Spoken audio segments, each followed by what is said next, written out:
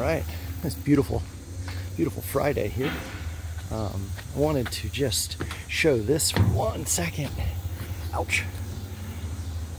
It's all we got our 3/4 inch, 2 inch, 2 inch, 2 inch, 2 inch, 3 inch back there. And then those are some extra reels. We just got all this in not too long ago, I guess. But we are super duper scaling, and there it is, boys and girls. We finally got an upgrade. Right, back up in the pot today. We're getting all this stuff cleaned up. Everybody I know, well, there's been a handful of people. This was my do not touch 12, 13, or 14. You've been warned. That is trash now because I don't know what's wrong with those circuits, but this is a live panel. But they we just capped them off. We don't need those circuits. I don't know where they go. Don't really care. And now these breakers don't hurt people. So we're going to be putting in a 30 amp circuit coming out of here. We're going to go bam, bam to bam. Hook our 30 amp to this charge controller. Then AC out of this is going to go up. I'm not exactly sure where yet, but it's going to go to this 6 circuit square D QO panel. And we are running 120 volts on this particular charge controller. So what we do is we come into the line, we daisy chain line A to line B, and that way all 6 circuits will work. What I'm thinking is we'll probably just put this right over here, something like that. And then this is just going to go down to a twist lock receptacle for circuit number 1. We missed a few parts, and Seth's going to grab that. The other thing coming out of here is our battery terminal. We come out of this, we're going to drop down right here on the floor is where we're going to put our 4 58 amp hour batteries to make a 48 volt system. We've got our 4 200 watt panels. Each one of these panels we're going to hook together to make a 48 volt. We've got all our brackets on. Seth, this morning, before I got here, this ladder is slightly sketch, but we'll see. Went ahead and he painted this. Oop, don't touch anything. Actually, you might be okay to touch it now. Oh, don't touch it. It's still a little tacky. But this is a rubber membrane, and unfortunately Kirk's calling me. Alright, still working on this. We've been pulled away to do other stuff, and got a nice scenic backdrop. This is a 12 unit complex here, and we are still working on the 115 units, 117 units. And I'll show you how we are finishing this up. We've got our 12 pre-made drop cables that go to every unit. And what we are going to be using here is a 1x12 that's perfectly balanced for the 12 units. We're going to go ahead and we're going to set that up here in the tray, just like so. And pretty much what we do with the splitter is I'm going to cut off my common here, and my common becomes the pigtail that I ultimately use. So I cut the common, and I go ahead and splice straight to that, and then that way I have extra pigtails. So use these all the time, but not for this particular one. We're going to take this 12 count right here. I'm going to go ahead, I'm going to strip off that. Oh, hey now. Go ahead, we'll strip off that tracer. There's a copper tracer right there. We'll go ahead and remove We'll go ahead and slit this jacket with the Jonard slitter. Then we are going to access our fibers, go ahead, bang out a quick splice, and then get on out of here. So I don't think any, like a Verizon would not put a splitter this far out in the plant. Well, for this particular complex, what we have is, there's 14 buildings total.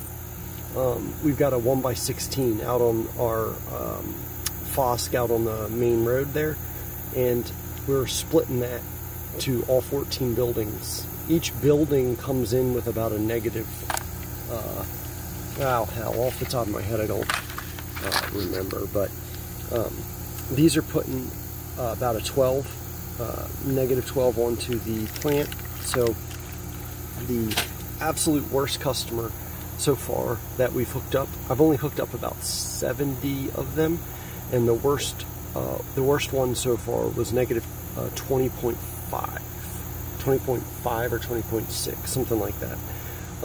So honestly, that's probably coming to my splitter here, and then it just so happens to be the last, unit at the end. But we'll go ahead and we'll get cranking away here.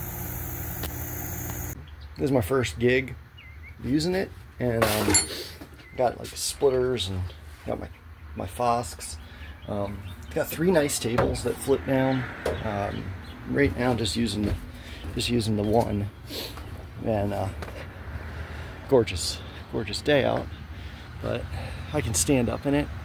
I'm 6'5", and I can stand up with it. My hair just barely scrapes some places. It used to be an Amazon delivery van. You can see it right there. Yeah, boy. It's a diesel. It's a 2018. It's pretty damn nice. Not gonna lie. All things considered, I've been using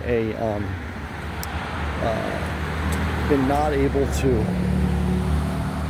do shit really as fast as I should be able to do it, because I'm using my personal vehicles all the time. So this is sweet, man. I got my paper towels up here. Got these things, although they're okay. I don't love them, but here we're gonna be hooking up a customer that I prepped. I prepped this 2 years ago, and the customer's drop is finally installed. So we're gonna go ahead and get right in it. Cool. So a couple little snafus, but overall it's a pretty sweet setup. I'm out here, actually right by my house. And I'm about halfway up that street there, and we're hooking up a customer that's about 2 miles, fiber miles that direction,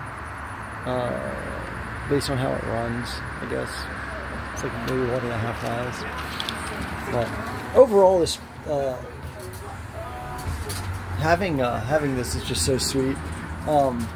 Few snafus I got to figure out is the doors lock at the speed of light. So I locked myself out of it, and that was rather embarrassing. But it goes. If I explain it to you, you're not going to get it. But like even I just rolled the windows down because I was getting so pissed off at it. The second you walk away, okay, so you turn the vehicle off and you walk 2 steps towards the back door, and the whole car, the whole thing locks up, and you can't unlock it, the back doors, then with the key. Once it does that, you can only unlock the front doors. So yeah, it's some Amazon just bullshit that they've put into these, but I've got to, I'm gonna get some Googling going on, and I counted it, it's 5 seconds. So the second that the driver's door closes, you have 5 seconds to get your shit together. And if you left the key inside the car, you're fucked. Just a terrible design. I don't understand, like, the Amazon drivers getting stranded all the time, it seems like. unless they leave a key in the car and they have a key in their pocket so they could do it faster. The other thing I'm noticing is that if I leave the vehicle on and I get out of it and close the door, it turns off. Then 5 seconds it'll lock that bitch on you. So that's just it's day one, and it took me 3 minutes to lock myself out, which is pretty embarrassing. And the other thing is the Mercedes Sprinter van keys. The company that makes them, I guess, they went out of business, and during COVID or something, so you can't even get another key, is what they're telling me, until January. Now, they do have spare keys that they're using in case you brick. They're calling it you bricked your van.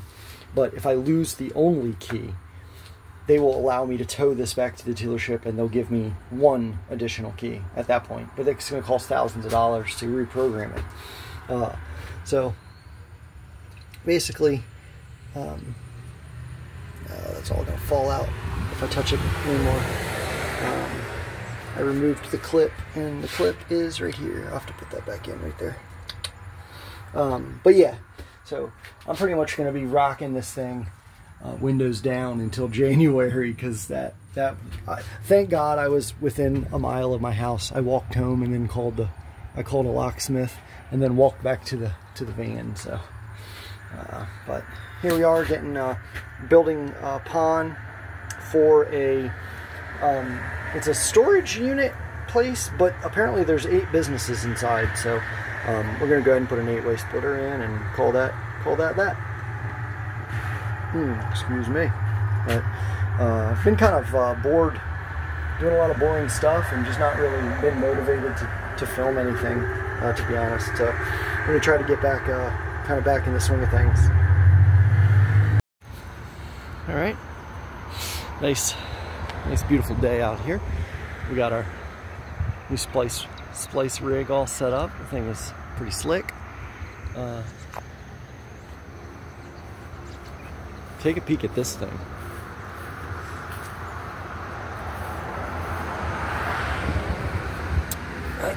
So I keep hearing it.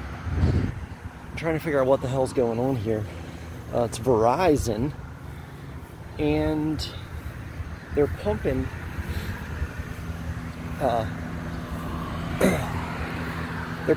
air.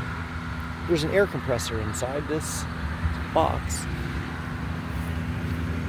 You can actually kind of hear it making some noise, and this line going up, I'm pretty confident they're putting pressurized air in their copper lines. It's not on right this second, but it's been turning on like every 30 or 45 seconds. I don't really know what's going on. I'm guessing that the lines are so long that they're just trying to keep. I don't know. I know that there's in Salisbury here. This is the only one I've ever even seen. I wish it would turn on for me. It's loud enough that I can hear it from way over there inside. But you guys want to take a peek at this operation? It's pretty slick. It's about to rain, and I'm so happy for it, because I don't know, I'm not in a tent, I guess. Here we're going to be doing a mid slit on this 96 count to hook up the shopping center across the street, and there's 14 businesses in there, so we're just basically bringing a PON into that building and just calling it that. And hopefully more than just one person signs up, I guess. But if you want a quick little tour here, I got it almost about how I want it. I think I'm going to raise this table up. They do have adjustments, Seth noticed. I'm going to raise it up maybe 5 or 6 inches. But got the recycling can because it was $10 cheaper than a normal trash can, and honestly I kind of like the blue. One really slick thing about this is I don't just barely touch my hair in here, but I've got this one if you don't clamp these things to the wall, then you can't even think while you're driving. It makes so much damn noise. But patch panel, or patch cables, and over here we just got some random installation stuff. We got all our splice tubes. It's just a box full of splitters in various fashions. There's no splitter going in here. This is just going to be blue black to blue blue lateral. But really, it is starting to rain now too, so I better at least get inside. And I think that when it turns on again, I'll try to catch it too, because that's strange. And over here, there's a lot going on this pole too, so I don't know if it was a Verizon repair that needed to take place, but it looks old. I mean, it looks like that air compressor thing has been there since the pole was there, so I don't really know. Obviously, air in the copper lines probably causes, water in there probably causes static, so for them to pump it out with air, I don't know. It seems like, though, if the cable was nicked or damaged anywhere, it sort of defeats the purpose, but somebody smarter knows what they're doing, I guess. Cool, so let's go ahead and we'll get this thing prepped into a Fosk right quick.